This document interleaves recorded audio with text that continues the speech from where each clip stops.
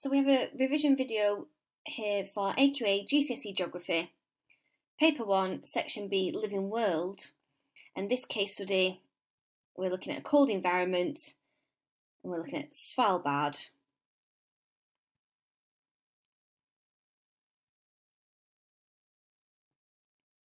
So, first of all, we just link to the specification.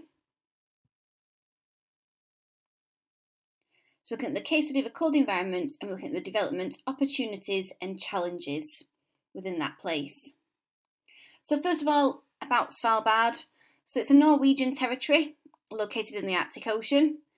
It is a mixture of polar and tundra environment, and it is the largest island is Spitsbergen, which has the main town of Longyearbyen, which has a population of 2,700 people.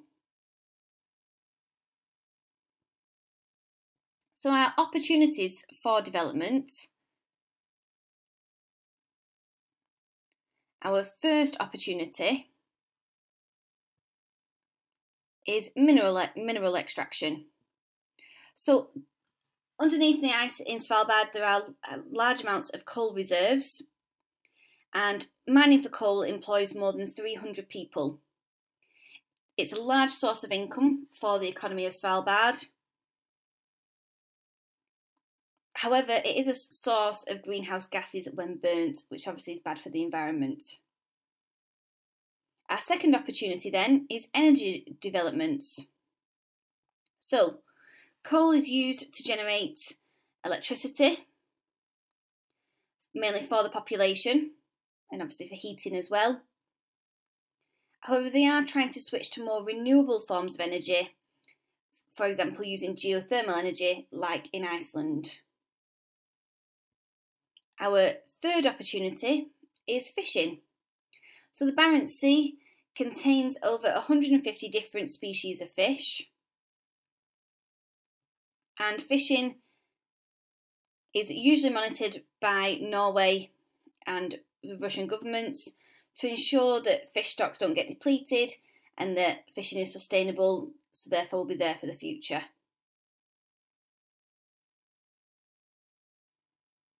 So, our last opportunity is tourism. So, tourists visit Svalbard to explore the natural cold environment. In 2011, 70,000 people visited Longyearbyen, and 30,000 of those people were cruise ship passengers.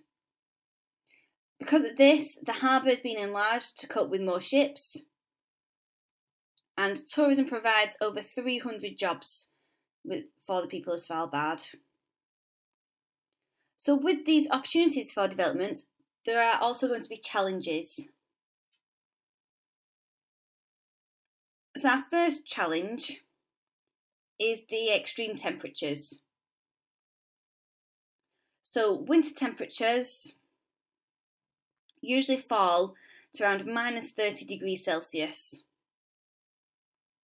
So this means that the people are at high risk of suffering from severe frostbite. They have to wear several layers, sort of even in the summer months. Our second challenge is construction. So building and maintaining houses and offices, roads, the harbour, and also keeping the mining operations open is quite a big task. So building work only tends to take place in the summer months, as in the winter there is little to no light. And also because the ground is made of permafrost, which is permanently frozen ground, it's very hard to dig for foundations. So a lot of the buildings are built on sort of stilts into the ground. Our next challenge then is services. So water, electricity and sort of sewage waste and sanitation all has to be piped to each of the different houses, office blocks, etc. However, we can't dig these pipes under the ground because they would freeze and therefore be useless. So they have to be built above the permafrost. And they usually have to be heated as well, so that so that they don't freeze and can actually be used. And then our last challenge is accessibility.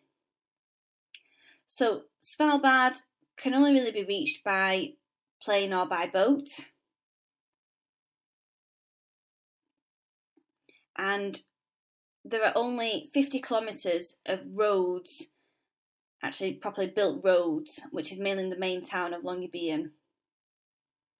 So most people use snowmobiles to get around, as that's the easiest method, especially in the winter months.